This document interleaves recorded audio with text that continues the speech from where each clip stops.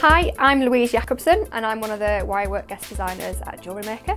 I teach the beginners Wirework workshop, which is a really fun one to get you used to using different gauges of wire. So if you haven't experienced working with wire, or you've got things that you want to recreate, or you've tried it and you're not quite sure, it's the perfect workshop to come on.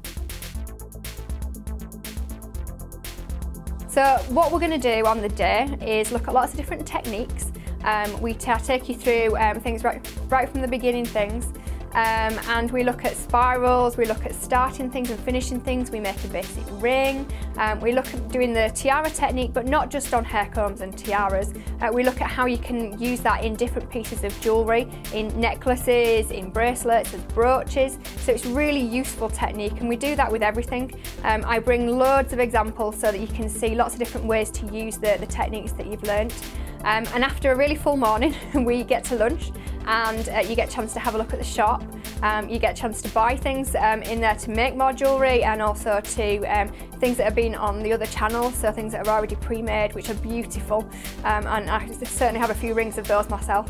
And you get to go on the tour, so you get to see how the studios work, you get to see the different things around the building, and also the fantastic museum with lots of brilliant examples of gemstones that are kind of the one of a kind within the world. Some of them are just amazing.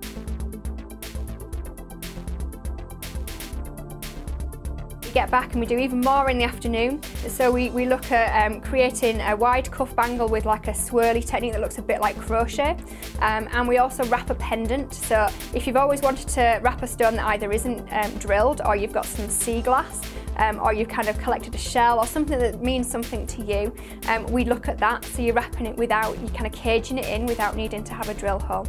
And then we finish off by looking a little bit at findings, and what that means is looking at things like earring findings, so putting things to attach your drops to, and also looking at little clasps and a little bit of a simple chain that you can really make your gemstones go a bit further. So it's a really lovely fun day. It's packed, but you get a lot out of it. You get jewellery to take away with you, and you hopefully by the end of the day a lot more confident with working with different gauges of wire, and I look forward to meeting you.